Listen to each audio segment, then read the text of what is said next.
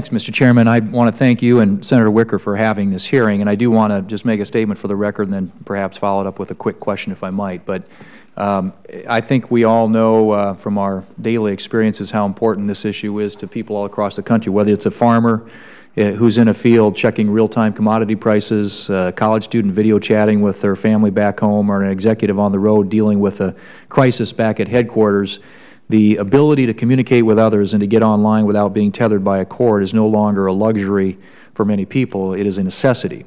Wireless communications have become an essential part of many Americans' day-to-day lives, and I'm glad the subcommittee is exploring the issue today. Without enough spectrum, the private sector will not be able to keep pace with consumer demand, which is growing exponentially. We must make it a priority to increase the availability of spectrum for commercial use, both licensed and unlicensed, as quickly as possible.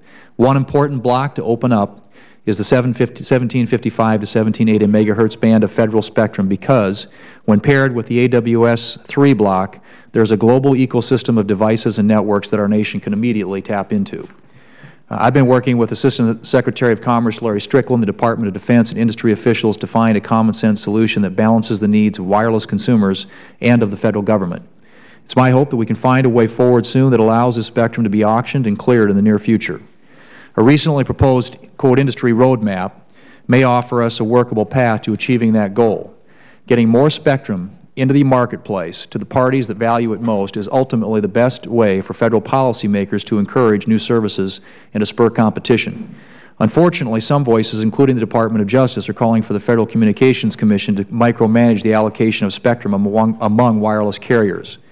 I stand with Chairman Upton, Chairman Walden, and other of our House colleagues who have challenged this perspective in a letter to the FCC back in April.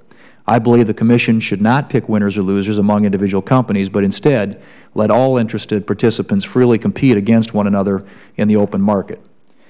The FCC began using spectrum auctions because we recognize that the free market is more effective at allocating spectrum than relying on the opinions and predictions of unelected bureaucrats. And with the U.S. being the global leader in 4G LTE connectivity, this approach has clearly been very successful. The Commission should focus on maximizing participation in the upcoming incentive auctions among both broadcasters and potential forward bidders. For example, one way to encourage more bidder activity in rural areas during the auction is to offer licenses in a variety of geographic sizes. The FCC should not be distracted by proposals that could lead to less spectrum being made available and less auction proceeds being realized for national priorities like deficit reduction and FirstNet. American consumers, including those farmers, students, and executives I mentioned earlier, are driving the mobile economy, and they, not the government, should pick who wins in the marketplace. And if I might follow that up with a question, I would direct this to Dr. Ford. As I mentioned, my ultimate concern is for the welfare of the wireless consumers, a concern that I think a lot of my fellow members of the committee share. You state very clearly in your opening testimony, and I want to quote, "If incumbent firms are precluded from obtaining more spectrum, particularly successful firms serving large customer bases, then their quality of service will suffer and consumers will suffer," end quote. Could you elaborate on how manipulating spectrum auction participation may have unintended consequences?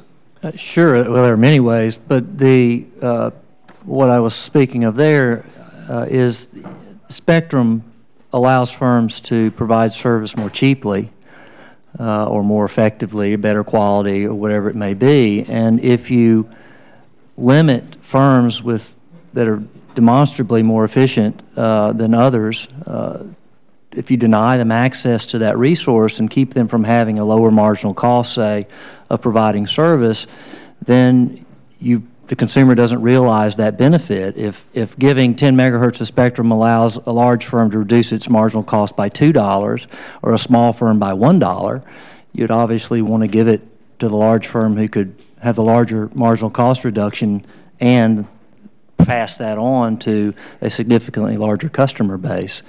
So it's always the case in these theoretical models of spectrum caps and spectrum allocation that you have to think about the efficiency of who is winning the auction, who gets the spectrum, and usually the most efficient firms will win the auction because of that reason.